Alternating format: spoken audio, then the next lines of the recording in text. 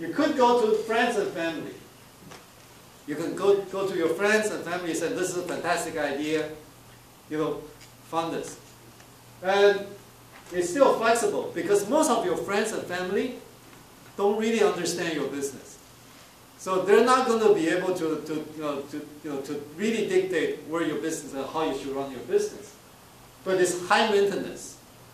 Imagine at every Thanksgiving dinner, every Christmas dinner, when you sit down with your friends and family, you're going to have to tell them what's going on. Okay?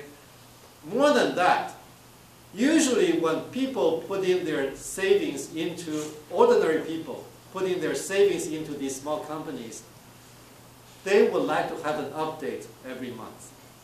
That's just the psychology of it.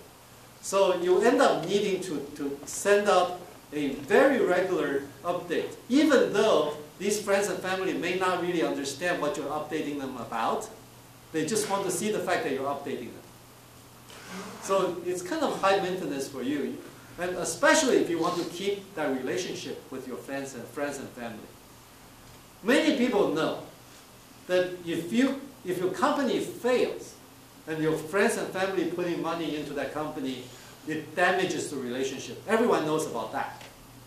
But very few people realize that much of the damage of the relationship came from the mismatched expectations through the process. That is, a lot of the people assume that since the money is from friends and family, I don't need to do update very often. And then the friends and family were sitting there and say, I never realized he or she was such a bozo.